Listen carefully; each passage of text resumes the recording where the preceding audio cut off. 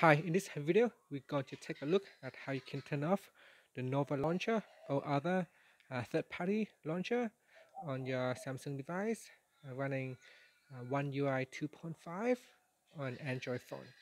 Now, first, you can see here at the moment I'm running um, the launcher is Nova launcher.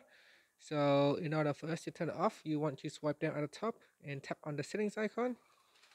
In settings, go down and tap on apps.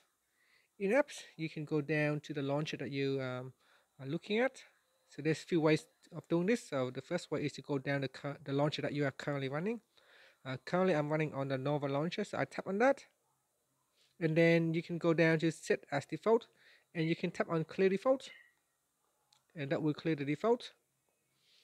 And if you go down here to home screen, you can see you can choose which one you want to use. You can choose Nova Launcher or One UI Home. One UI Home is the default Samsung launcher. So now you can see my home screen now going back to Samsung launcher. And another way to do it is you go into, so I'm just going to turn on Nova Launcher again.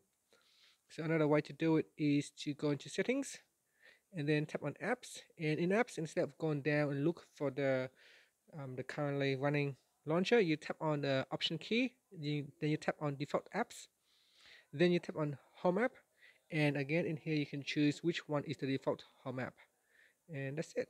So you can see that's how we can do it. So I'm just going to go back in here and choose One UI Home, and that's it. So that's how you can clear a Nova launcher or other third-party launcher and return back to your default. Thank you for watching this video. Please subscribe to my channel for more videos.